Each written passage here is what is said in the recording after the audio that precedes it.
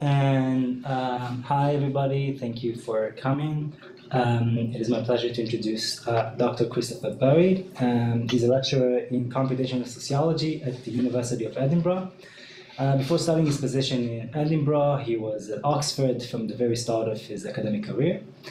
Chris specializes in the fields of political sociology and communication. He's also a computational methodologist, innovating on techniques in natural language processing and the repurposing of digital trace data for social science research. He's particularly interested in advancing the use of social media, news, and communication data to study populations that have traditionally been hard to reach in empirical social sciences, and also interested in the use of new computational techniques for the study of change in political belief systems.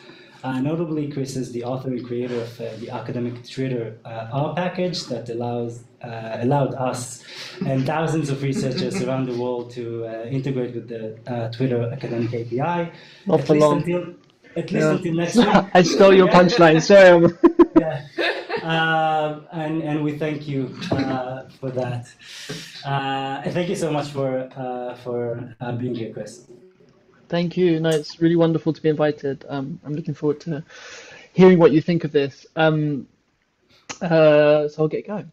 This is a paper that I have been working on for a while now with Neil Ketchley at the University of Oxford, who's in politics, as is Alexander Siegel, as well as somebody called Mus'ab Baghdori, who you'll see on your screen is at Walmart. He's a data scientist at Walmart, but was formerly a computer scientist working in principally Arabic language, natural language processing. And I'll get to why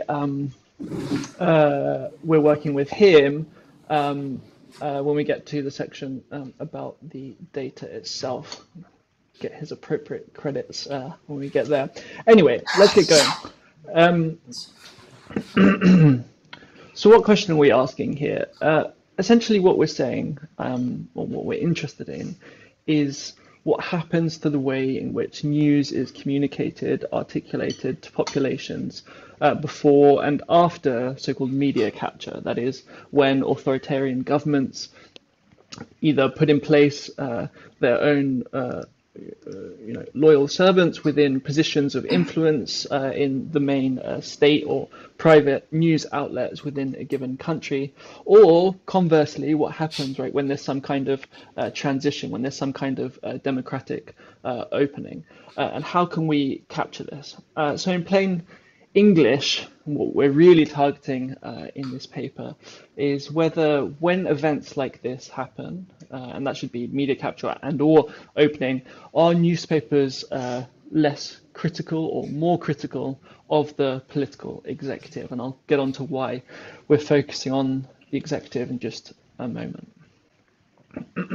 So why is this important? Well, hopefully, as communication scholars and computational social scientists and people interested in this kind of thing in the room, you'll be convinced that it's important. But we know that media capture, that is, overweening influence in large media institutions is a key arm of coercion within authoritarian contexts. Right? The way in which authoritarians choose to manage and discipline their citizenry. We also know that these kinds of events, media capture or authoritarian control of media outlets, have important consequences, both for political attitudes and for trust in or loyalty to or favorability toward authoritarian incumbents. It also has consequences, right, for the possibility of opposition, of collective action of some form. And we know from literature by people like Jennifer Pan and others on China that the kind of information that is often censored or taken down or not allowed within these contexts has to do with collective action threat, right? And the way in which authoritarians choose to discipline that is by not allowing certain types of content. So I'm getting a bit of feedback on your end. Maybe it would make sense to mute it, Almog? Yeah, I can mute us. Okay, sorry. Please feel free to jump in at any point if you have any questions though. So the third reason that it's important, and this is the kind of main focus, or I suppose it's the main thrust of what we're doing here, is that measuring media criticism, measuring criticism of political executives and key figures within governments is an important index of so-called media freedom, right? This is what people tend to measure when they're trying to get some kind of sense of the freedom of media institutions to report on certain subjects and certain individuals within authoritarian contexts or democratic contexts. Oops. No. So what do we know already? So I think the first thing to point out here is that when we think about media capture or authoritarian influence in media institutions, we might have this idea of kind of a big brother surveilled state where media capture is total, right? You're not allowed to say anything that is in any way critical or implying criticism of authoritarian incumbents, of dictators, and so on and so forth. And while that may have been true for regimes of old, many decades back in the middle part of the 20th century, it's not really the case anymore. In fact, there's important recent theoretical work that talks about so-called informational autocrats, and these are not people who deny the media the opportunity to say anything or do anything that might in any way imply criticism of the state. Instead, what we see is that there are certain topics, certain subjects that media are allowed to report on relatively freely. And there's theoretical reasons for why that might be as well. Because if we think about how a state functions, right, it needs some kind of information in order to function. We need to know, in order to allocate resources appropriately and so on, whether there are problems at the local level. And one way in which governments, authoritarian governments who often lack capacity in order to monitor properly and collect data freely on these subjects, they rely on the fourth estate to some extent to report on these subjects. We know that's the case, for example, in Russia. We know it's the case in China. And there's good theoretical reason, in other words, to think that that would make sense. However, what we also know is that there tend to be so-called red lines, right? There are some things that within an authoritarian context where media are not free, there are things you cannot say and there are subjects you cannot broach and there are individuals that is very difficult to criticize. And that red line often takes the form of the political executive, by which I mean key ministers of state and the president and the high judiciary, right? So how are we studying this at the moment? How are we getting a sense of over time trends within nations or across nations of how free media are? Well, we have very important work looking qualitatively at the mechanisms by which authoritarians gain influence within media institutions, the way in which they selectively allocate personnel into these institutions in order to exert influence and make sure that so-called red lines are not crossed. Obviously, what that doesn't tell us is anything about over time trends or aggregate trends in the main.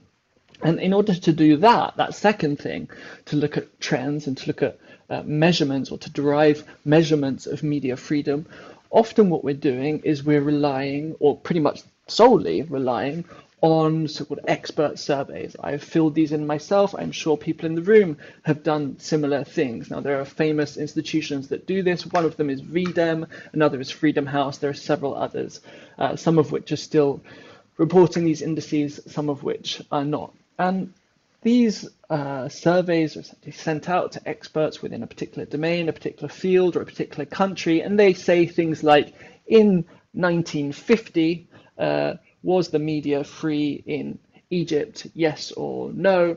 In 1952, was the media free in Egypt, yes or no? And there's kind of an index, like 1, 2, 3, yes, it was completely free, it was kind of middling, or no, it wasn't free at all. And then these survey institutions, they aggregate up these responses, they use some kind of ideal point estimation in order to derive an index. And as a result of that, we get things like this, right? This is a measure of the extent to which print media in Egypt could be critical or was allowed to be critical of the state, of the executive.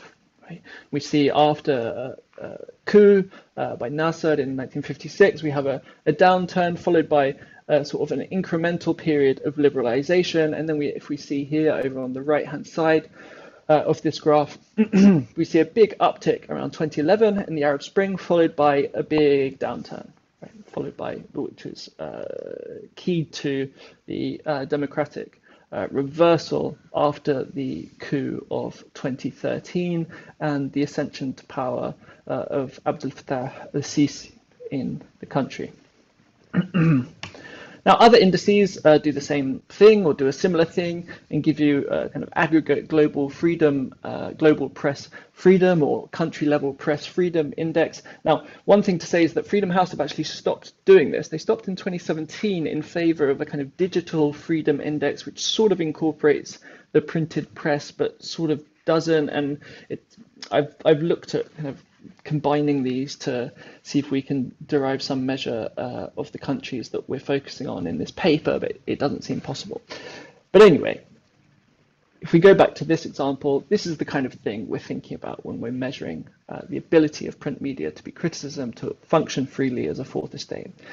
And they ask questions like this. These aren't the only questions. This is one example from Freedom House, okay, where it's asking, and there will be a point score applied as a result, whether, for example, there are penalties applied for libeling officials of the state, i.e., individuals within the executive. And the idea behind this is to measure the extent to which the media can be critical in some sense. Okay, so what are we focusing on today against all of that backdrop? Well, two countries, and not as long an observation period as we just saw in that slide with the VDEM data, but a shorter period of time that's nonetheless very relevant. Egypt 2008 to 2020 and Tunisia 2008 to 2022. I'll explain why the time periods are different in just a second. So during this time, what do we see? Well, in Tunisia in 2010, in December of 2010, the country witnessed a national uprising against the over 2-decade rule of Ben Ali, which led to his overthrow in mid-January. Following on from that, we see the January 25th revolution, and in February of that year, the overthrow of Hosni Mubarak in Egypt. These were momentous events, of course, that I'm sure you all remember in this room. Maybe there are some young ones among you, but I'm sure you all remember in this room. And they had a tangible, substantive impact on the way in which the media operated.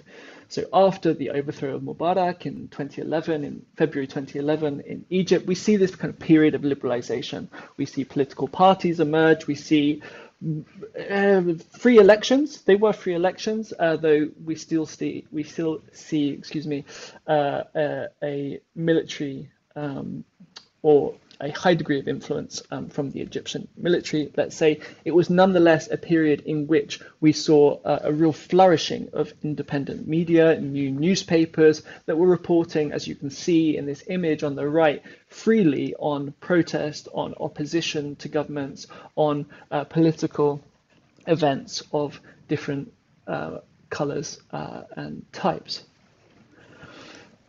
After this period, however, and the 2013 coup led by the Egyptian military that resulted ultimately in the accession to power of Abdel Fattah al-Sisi, we see this period of kind of media recapture, deliberalization, if you like. And we see articles emerging like this one, which are kind of singing the praises of the great leader, the new president, Sisi, what he's done to turn the country around, and so on and so forth. Oops, that's not showing. Anyway, we'll go from this one. So in Tunisia, around the same time, as I just said, we see revolution in 2010 to 11, the overthrow of Ben Ali. We see also a period of liberalization, democratization, a series of successful, free and fair elections, the flourishing of independent media, new political parties. I say this like it was kind of a golden age of freedom and happiness. Obviously, there were still many problems in the country, but what we see and what is important here is that we do see a period of sustained liberalization and democratization. Now, in 2022 and the accession to the presidency of Kais Saied, from 2020 and the accession to the presidency of Kais Saied, we do see sustained and concerning threats to the independence of the media, but nothing like the recapture of the fourth estate that took place in Egypt. Now, this is also the reason that we've got an extended observation period up to 2022 for Tunisia. Mossad kindly gave us these data when after Said came to power, and we were a bit worried about what would happen afterwards and wanted to measure media criticism. And so that's the reason for the extended observation period in Tunisia. Okay, and this is what the VDEM scores for both countries look like. So what do we see here? Well, we see a kind of period of after the Arab Spring of 2011, we see this kind of uptick and this is the measure of the ability of print broadcast media to be critical, print or broadcast media to be critical, remember, and we see that this is increasing. A score of 3 essentially means you can report on anything and the media is entirely free. And then after 2013, we see this big downturn, right, in the VDEM score, where 0 is kind of like total media capture and the ability to report on next to nothing, a kind of 1984 scenario, if you like. Tunisia, we see something similar. After the Arab Spring, even more sustained period of media liberalization and freedom to criticize and to function freely. A slight decrease around the time of a crisis in 2014, but nonetheless that then remains at a sustained high level until the end of our observation period in 2022. Okay. Sorry, this goes to 2021 because the VDEM scores for 2022 are not out yet, but apparently out this month. So, you know, I'm sure you're all on the edge of your seats. Anyway, data and method. This is probably what you're all coming for, being people who are interested in this kind of thing. What are the data? Well, the data are really cool. Oh, that observation period is wrong. I should change that. Forget that. But I'm using Egyptian news and Tunisian news media from over 100 different newspapers, about, I think, 79 in Egypt and about 25 or 30 in Tunisia. Where do these come from? Well, Mossad Bagdouri, the co-author on this paper, now at Walmart, as I mentioned, during his master's in computer science, started setting up these news aggregation platforms, which are based on hundreds of bespoke crawlers that daily crawl major news outlets, major and actually quite small news outlets in Egypt, Tunisia, as well as 5 other countries in the Middle East and North Africa, Yemen, Algeria, Saudi Arabia, where else? Sudan, I think. Maybe one other, Morocco, Bangladesh. That was the first one he did because he's indeed Moroccan himself. This is an amazing effort, as I'm sure you can all recognize. And just for Egypt and Tunisia combined, we have around 35 million news articles over the period of our observations, so 2008 to 2022 in total. And this is what we do. Okay, these are a set of politically relevant terms that we have keyed to key themes within VDEM, that set of expert surveys that I mentioned earlier today that looks at different components of democratic institutions. And what we're focusing on in this paper is this component. We have all of these because we're thinking about doing many different things with these data, but this is the first thing we're doing. So these are a set of terms that we chose that reliably identify topics or reporting related to the political executive in Egypt. So we have Rais as the first one, which is President Tamfidi, it's the judiciary, Al-Majlis Al-A'la, which is like the High Council for the Armed Forces, minister and ministers, right? Yeah, both plural and singular form. Plurals are difficult in Arabic, so you have to include both. For Tunisia, we don't have these institutions, and actually a number of the institutions changed name, meaning we can't necessarily kind of identify them consistently over the course of the observation period. So instead we use a kind of smaller dictionary just of ministers and president, but really these are the ones that are capturing most of the information anyway. Okay. Now the main method we're using is this really cool new technique called a la carte embedding. So what's this? Well, a la carte embeddings are essentially a way of overcoming some of the computational costs of doing overtime embedding analyses that we had to suffer before. So what do we have to do before? Let's say I was interested in the salient, no, let's say I was interested in like ethnic discrimination over a 4-decade period, and I wanted to use the Google Books corpus to look at like bias in like cultural output and so on. So I would basically train an embedding layer for every single time unit that I was interested in, and normally that's decades, so we would have an individual embedding for 1970 to 1980, then 1980 to 1990, etc., etc. And then I would look at things like cosine similarity between words identifying some ethnic group and then stereotype words, and look at how the similarity changed over time in order to derive some kind of representation of the changes in ethnic discrimination over time. Now, that is extremely computationally expensive, especially if I want more granular time periods like weeks or days, because I would have to train an embedding layer over every single time unit. Now, what this approach does, and I'm going to explain with a diagram in just a moment, it essentially overcomes the computational cost of that. It also overcomes some of the so-called non-alignment problems, whereby we're using separate embeddings to measure similarity, and these things aren't necessarily therefore comparable between time units. Now, there were and are ways of overcoming that as well, but this technique does it without even having to worry about all of that. So it does two things: overcomes computational costs. It's also more robust. And what I do is something very simple. What we do is something very simple. I create an opposition, a kind of index of opposition, if you like. And in order to do that, I take an embedding layer that I've trained with Egyptian or Tunisian news media data. I then subtract the word support, or the vector for the word support, from the vector for the word opposition.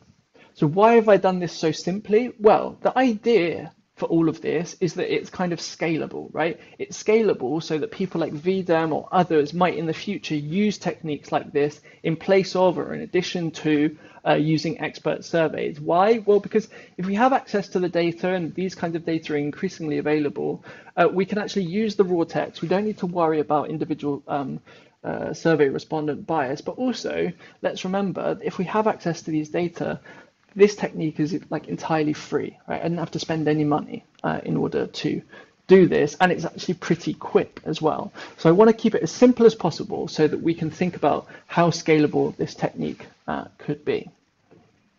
And what we do is we take words, the words that I showed you just before, these ones that identify the executive, and we project them onto this vector of opposition and support in order to look how close the words relating to the executive are to words about opposition and support. And I'll show you in just a second how we do that exactly. And what we're saying is that this provides us with some kind of proxy measure of change in the use of critical language around the figure of the president and the political executive. So how does this work?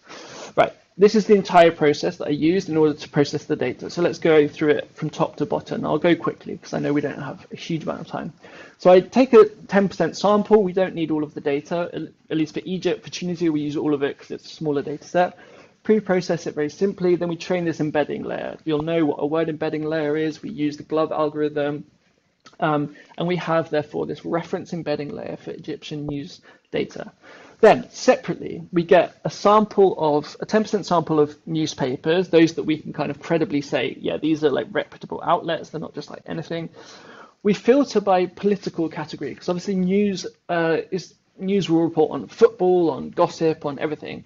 Now, these are pre-classified by Mossad's scraper as political or international or whatever. We use the political category. Why? Because we're interested in political reporting on domestic topics. We also then use named entity recognition to detect named bylines. Why? Well, we think that people, when they include their name on a piece, will be more likely, right, to express some kind of opinion or position in regard in relation to an event. I.e., it's not just kind of political. It's not just sort of like news chronicling or whatever. We pre-process again, and we get our resulting kind of analysis text, if you like. Sorry, my screen is hidden. What do we do next? Okay, we then divide the corpus into year-week slices, right? And then we generate our index of opposition that I mentioned before. And this is when I'm going to go on to the next slide to show you what's actually happening. I know it looks complicated. I promise it's not that complicated. Right, so for every single article, for every single week in every single year, what we do is we take the 6 words, and this is how the ALC embedding approach works, and it overcomes a lot of the costs of the previous approaches. We take 6 words around the word for the president. So the word president is here. I think you can see my cursor. These are the 6 words around it. Well, some of the boxes aren't appearing. Anyway, and then we take the vector for that word from our reference embedding layer that we've already trained. So we only have to do it once.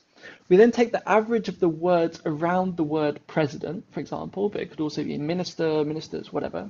We take the average of all of those, and we use that as our kind of representation for this year, this week of this year of the political executive. Because what this ALC embedding approach has found, essentially, is that the words around a particular target word can provide us, when averaged over a sufficient amount of data, can provide us with a good point estimate for where that word is falling within semantic space, within the vector of semantic space, if you like.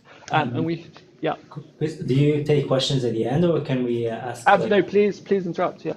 I was wondering about the context window of 6. Is that like built on some simulations or something, or is there like a rule of thumb? Or it's a good question. It's more rule of thumb that actually no, it's not rule of thumb, because people have tested this. So Arthur Sperling has done some tests varying the context window from like 6 to 12 using this technique, or 6 to 12 and 24, I think, and recommends the use of 6 because it's computationally cheaper and it provides a kind of reliable representation of that word.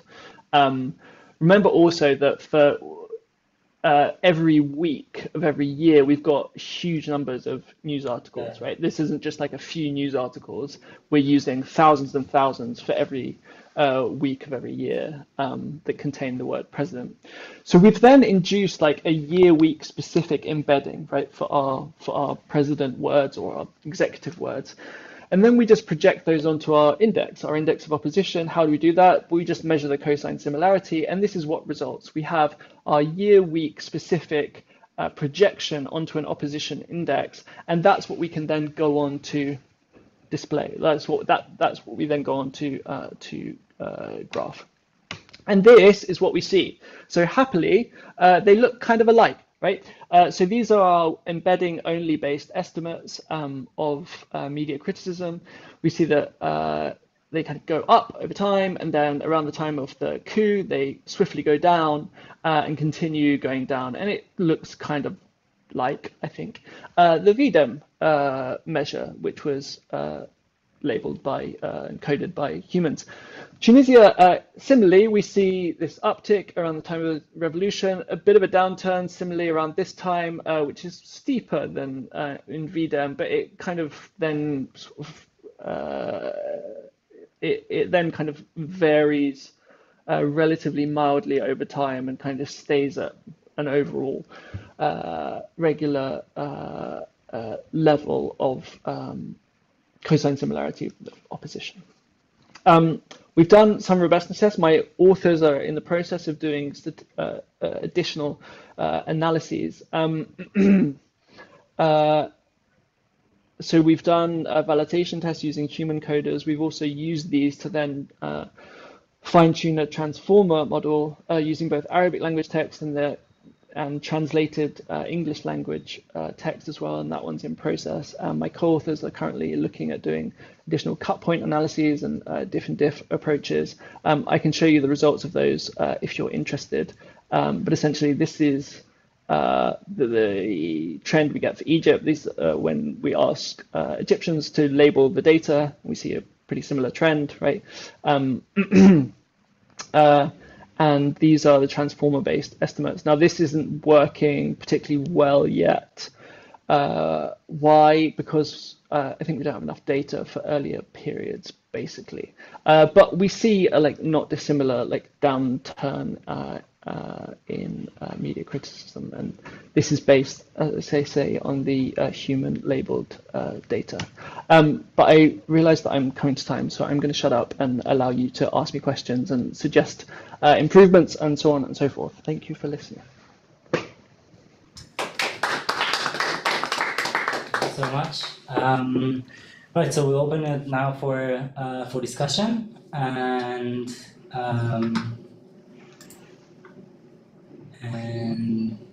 yeah, please raise your hand or just jump in or here.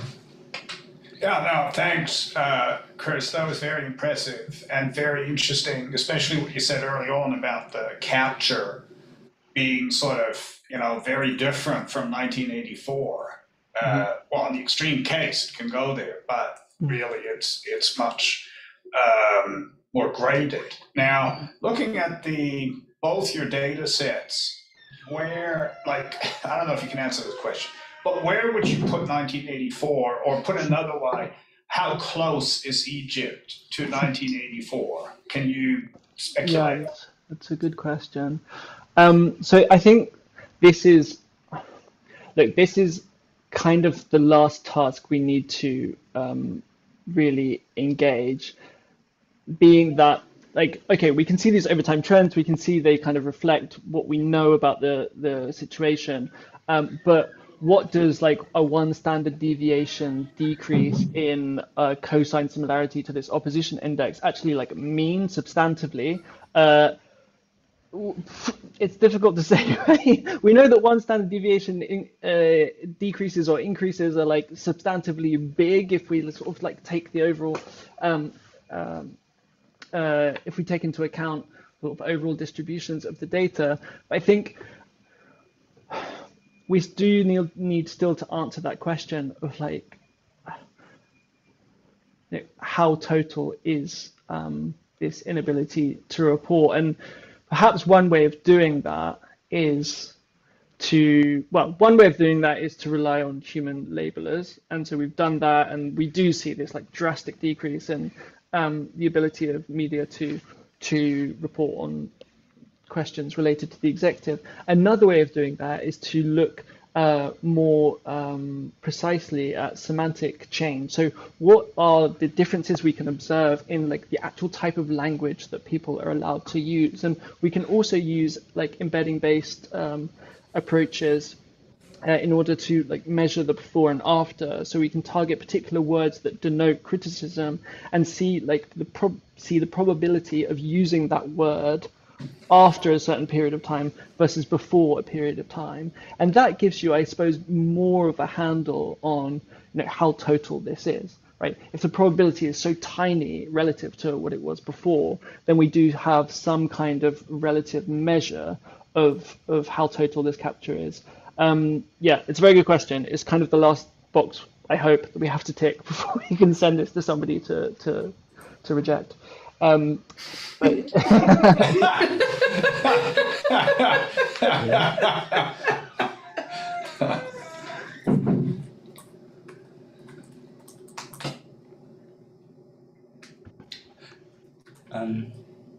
I have a question. Hi, Chris. Thank you very much for your talk. I'm Fabio.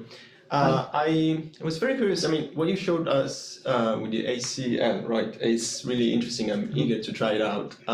I did something similar many years ago, but with collocates. So I tried to understand like windows of words around a keyword. But collocates really work around the concept of frequency. Now, this is really interesting, but the problem I had with collocates was that there wasn't really a good way to make the collocates process understand where a sentence started. So the problem is if the keywords is at the beginning of a sentence, it's going to grab the end of the sentence before that isn't like really related to what follows. Does this like six words window sort of consider that as well? It doesn't, and the reason it doesn't is because there have been some simulations checking the quality of the output, when you do or don't, and they're pretty similar. Oh, okay. So I just skipped that step basically. That's all right. And but it's a very good question. The other thing to kind of emphasize is that the technique that you mentioned would be necessary if the data was smaller. But because it's so big, we kind of shrug our shoulders and say it's fine, which is maybe lazy, but it's also, like as I said earlier in the presentation, it's more out of consideration of like wanting this to be scalable. And if we want it to be scalable, we want to cut down as much as possible on any kind of additional input or computational costs that are involved. Like I maybe should put a score on like how much quicker this is than what it would have taken 3 years ago, 4 years ago, and maybe that would be helpful. But put it this way, once we've done all the pre-processing steps, which take with like a powerful computer like less than 6 hours, to then actually do the analysis of like projecting year-week embeddings onto the opposition index, it's like a matter of seconds. So this is like it's extremely quick, and can be updated every single day if we wanted to. Yeah. Thank you. Yeah, thanks.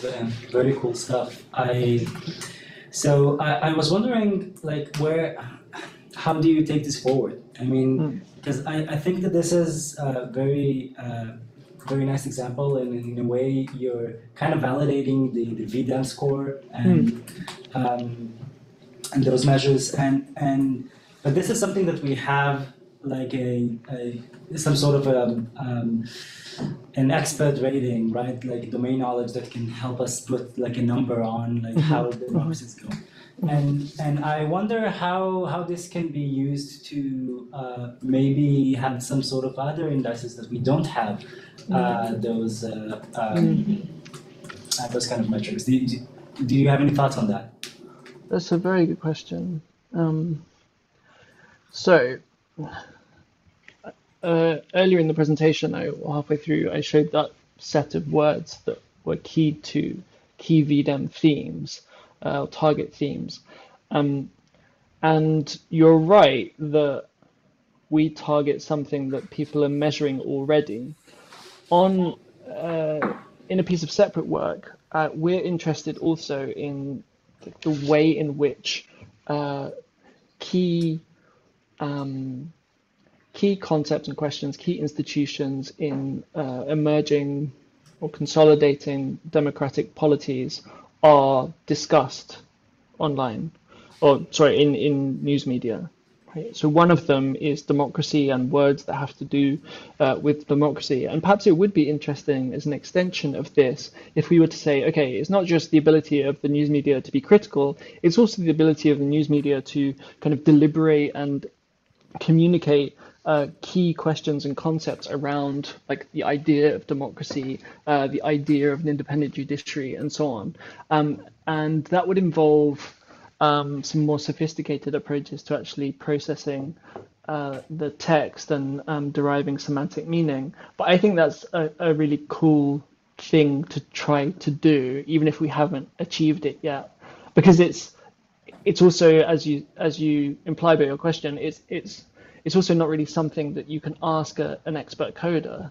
this kind of sort of conceptual, broader, abstract question, right? Like, how free are the media to kind of deliberate openly and express themselves, about key questions within like emerging democracies. So that's something I would like to dig into more, and maybe in that way you'd be able to derive some new indices of things that matter in the way in which politics is communicated in the news media, that go beyond what we tend to measure at the moment. If there are any ideas in the room, I'm open to takers. Just to follow up on that, I don't know if this is an idea, it's actually a question, but seems, if I understood you right, what you looked at is how much criticism of the government via support for the opposition was possible. But it seems to me, and that's really, very important. But it seems to me that there's another dimension here, and I don't know if you've captured that, and that is the extent to which the government is uncritically accepted and praised in the media. So, isn't that part of 1984 that the media or North Korea, ooh, Kim Il-sung, he doesn't even poop, or whatever they say, right? That type of, do you capture that, or is this another dimension that's worth capturing? So I think we would capture that, because the vector onto which we're projecting our like period specific embeddings is just a vector of the word support minus the word opposition, or the other way around. And so like to be the one pole of that would be that you're only ever discussed in supportive terms. But I suppose that is also kind of semantically distinct from like lavishing praise on an executive, right? So yeah, maybe that could be something. I mean, that's a final thing to look at. I'm gonna kind of iterate through different. If you had a cult, if you had a personality cult in a country, would your analysis pick that up?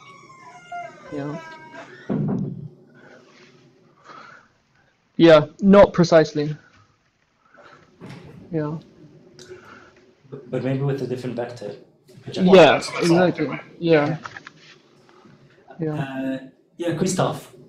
Yeah. Hi. Thank you so much for your interesting talk. I was wondering a bit in the same direction, and I'm not entirely sure whether you got it already or not. I mean, support doesn't necessarily mean that you're actually being supported. Sometimes, especially if you think of the US, of like those media conglomerates where just like if you're a right-leaning most of the time person, you just bury certain stories that you don't want to see in the media about your preferred candidate. And I'm not entirely aware of the Tunisian case, but I think at least in Egypt that happened a couple of times. I had looked at the case like years ago, so I'm not entirely sure. But is that something that could be included in the model in a sense, or is it just, I don't know, too difficult to detect? Yeah, it's a good question. It's a very good question. I think that would probably be more amenable to some kind of dynamic topic model type thing.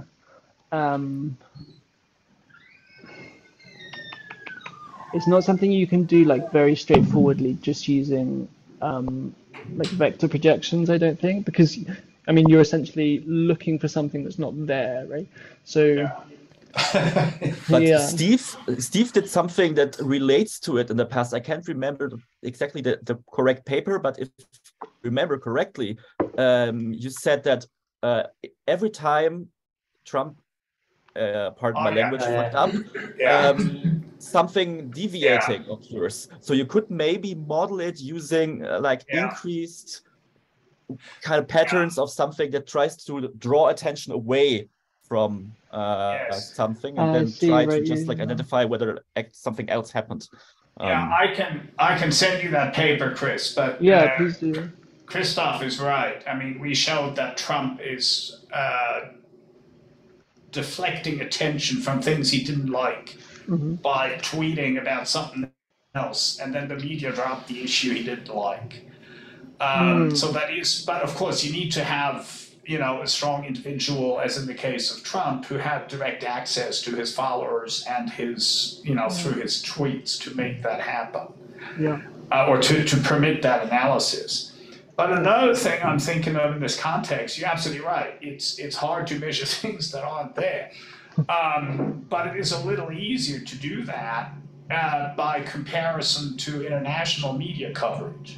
So, for example, in the United Kingdom, there's a topic that isn't there. It's called Brexit for the last 6 years, because there's an almost complete silence on that issue because it's, too important to be talked about.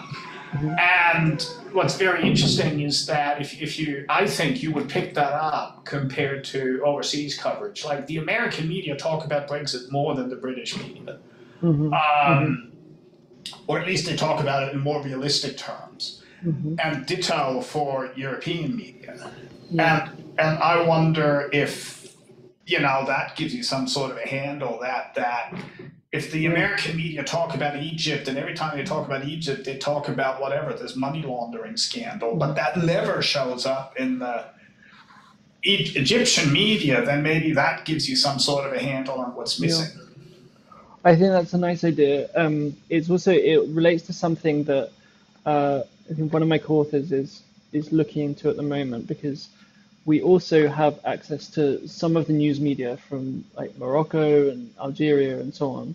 So you can imagine a kind of diff in diff approach where you take that news media in Morocco or Algeria, where media capture hasn't taken, there's media control, but not necessarily about topics related to Egypt.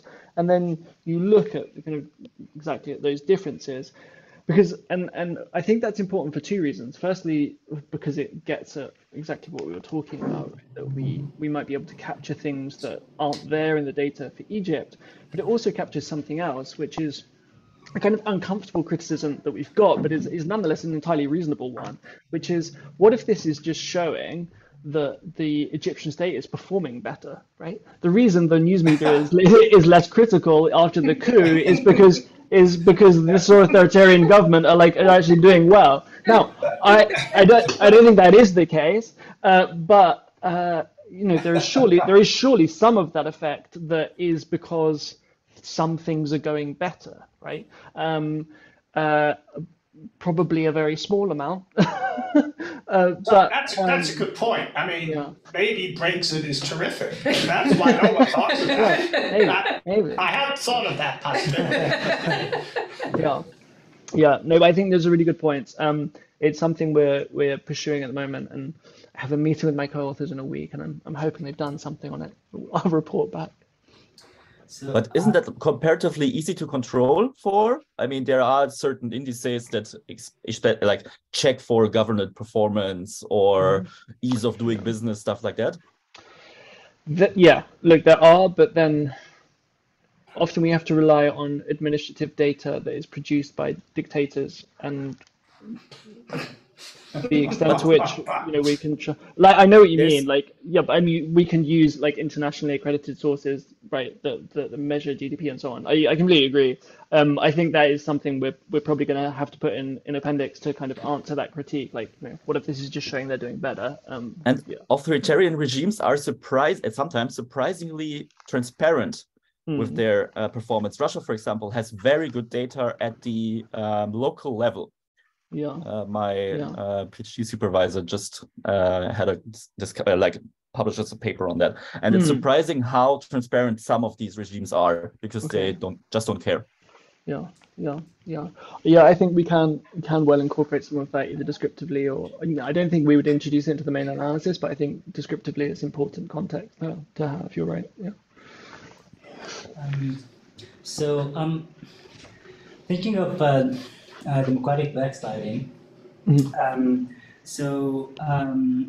What comes to mind is the current state in Israel and how the judiciary reform is now taking place, and envisioning such an analysis on the current media in Israel, I would think that the index will reach its peak right now, in how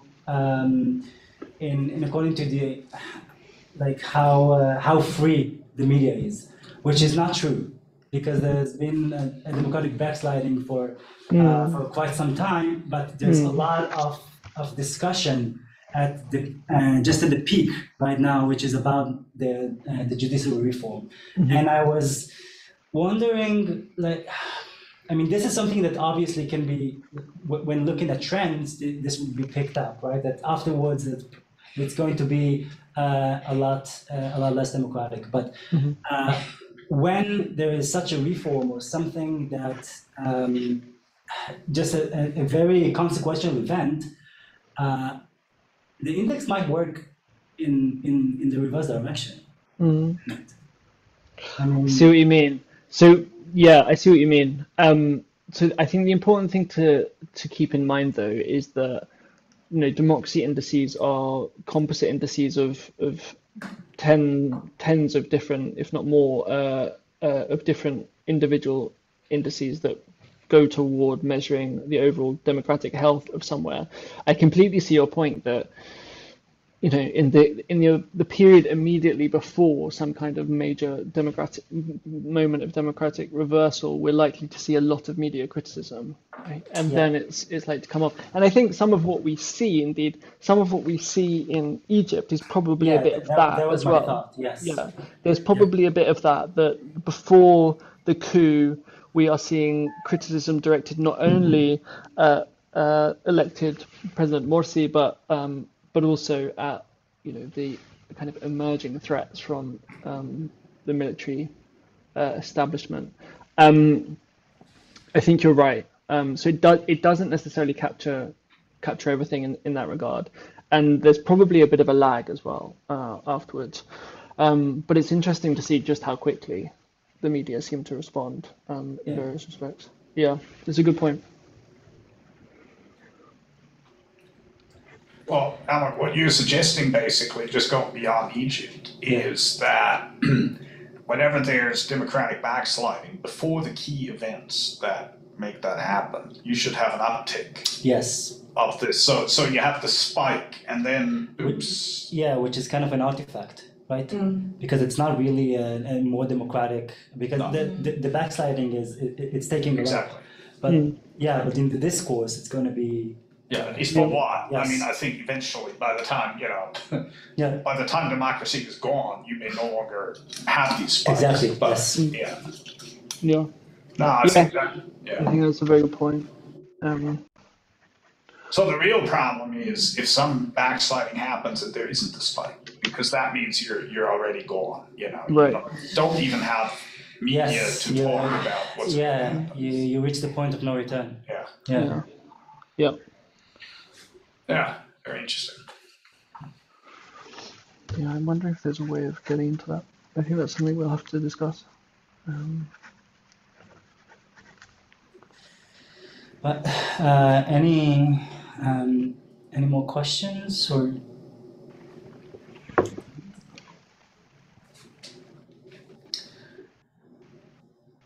Well, I think this was very, very interesting and really thank you for your talk. And I actually, because we do have a few more minutes, because of how engaged you are with academic Twitter and everything. I was wondering if you I can stop the recording now if you wish. and we can, and I was just, I'd be happy to hear your thoughts. And it's your decision whether I can stop. I mean, I don't mind. I'm sure they don't care what I say. So I've tried to be in contact with the developer team at Twitter, with the academic team anyway. And I haven't got a response yet. Let me check my phone. Have I got a response? Well, I don't think you're not the only one. Well, exactly. Yeah. So I haven't got a response yet, and I don't know what's going to happen.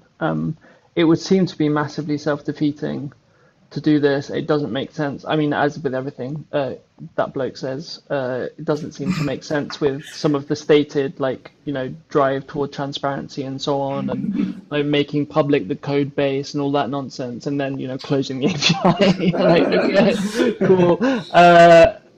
Yeah, I have no idea what's going to happen.